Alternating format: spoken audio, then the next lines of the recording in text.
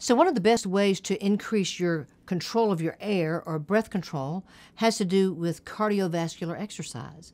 Believe it or not, aerobic and anaerobic exercise, i.e. doing jumping jacks or swimming underwater laps, are two of the best ways to increase your lung strength and your air capacity, which also increases your ability to hold longer notes, endurance, and sing better.